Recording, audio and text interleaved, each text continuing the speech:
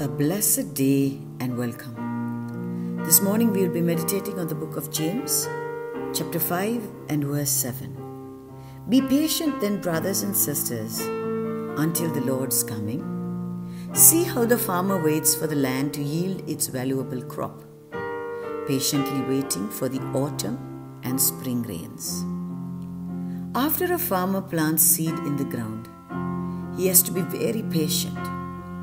He needs to wait for the rain to come early in the season to wet the seeds so that they can germinate. He also needs to wait for rain later in the season so that the crops can grow and mature.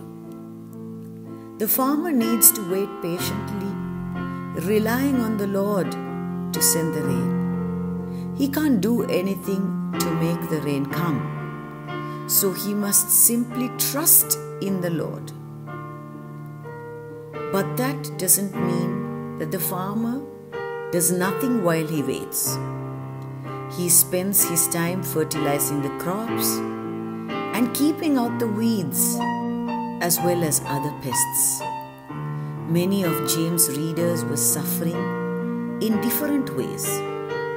Maybe they were persecuted, suffering from sickness or a lack of food and clothing. James tells them to be patient in all these troubles, no matter what they are. He wanted them to know that they needed to be patient, knowing that the Lord will return one day. He needed them to trust the Lord, just like the farmer trusts Him while being patient.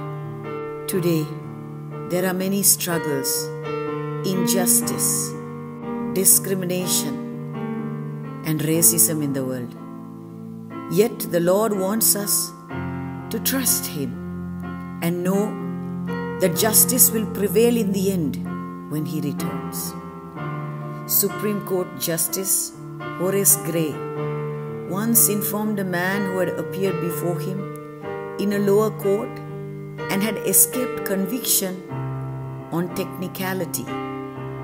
I know that you are guilty, and you know it, and I wish you remember that one day you will stand before a better and wiser judge, and that there you will be dealt with according to justice and not according to the law. Surprised while burglaring a house in Antwerp, Belgium, the thief fled out the back door, clambered over a 9-foot wall, dropped down the other side, and found himself in the city prison.